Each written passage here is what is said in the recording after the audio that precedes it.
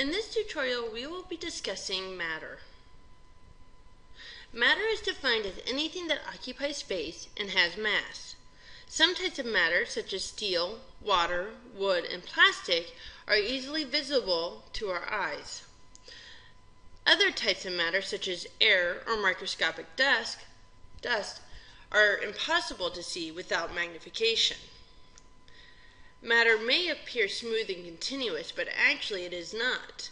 Matter is ultimately composed of atoms, which are submicroscopic particles that are fundamental building blocks of matter. In substances, such as aluminum, the atoms exist as independent particles. In many cases, the atoms are bonded together to form molecules, which are two or more atoms joined to one another in specific geometric arrangements. Recent advances in microscopy have allowed us to image the atoms and molecules that compose matter. In rubbing alcohol, for instance, several atoms bond together in well-defined structure called molecules. The common states of matter are solid, liquid, and gas. To use water as an example, solid water is ice, liquid water is simply water, and gaseous water is steam. In ice, the water molecules are closely spaced, and although they vibrate about a fixed point, they do not generally move relative to one another. Whereas in a liquid, the water molecules are closely packed, but they are free to move around and past each other. And in steam, water molecules are separated by large distances and do not interact significantly with one another. In solid matter, atoms or molecules pack close together in fixed locations. Neighboring atoms or molecules in the solid may vibrate or oscillate, but they do not move around each other. Solids have a fixed volume and a rigid shape. Some examples are ice, diamonds, quartz, and iron. There are two different types of solids. There's crystalline solid and amorphous solids. Crystalline solids are atoms or molecules that occupy specific positions to create a well-ordered three-dimensional structure, whereas in an amorphous solid, atoms do not have any long-range order, for example, glass, rubber, or plastic.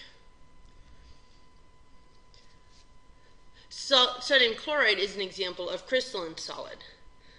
The well-ordered cubic shape of the salt crystals is due to the well-ordered cubic arrangement of its atoms.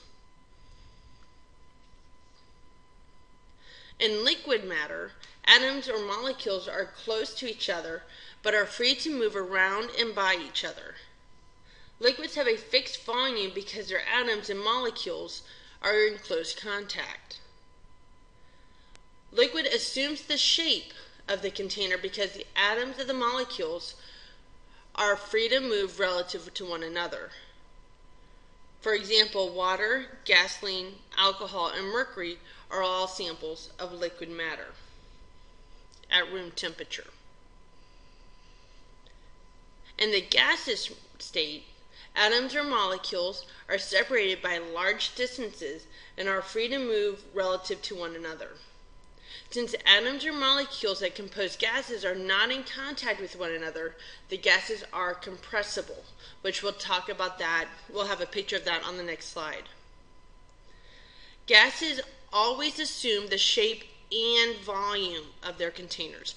That's the difference between a liquid and a gas. Both of them take the shape, but only gas will fill the volume from top to bottom. Oxygen, helium, and carbon dioxide at room temperature are all examples of gases. Since in a gas, the atoms or molecules that compose the gases are not in contact with one another, they can't be compressed. So in other words, you can push down on this piston and push them together. If it was a solid, there's no room to push those molecules together. They're already as close as possible. So here's a summary. We have solid, liquid, and gas. With solids and liquids, they're both close together. Whereas the solid can take the shape, has their own shape, whereas the liquids take the shape of the container. Notice that gas is the only one that's far apart from each other, and it's the only one that's compressible. And it takes the shape and the volume of the entire container. So solids holds the shape and holds their own volume. The liquid holds the volume, but will take the shape of the container. Whereas gases will take the shape and volume of the container. And that is your brief explanation of matter.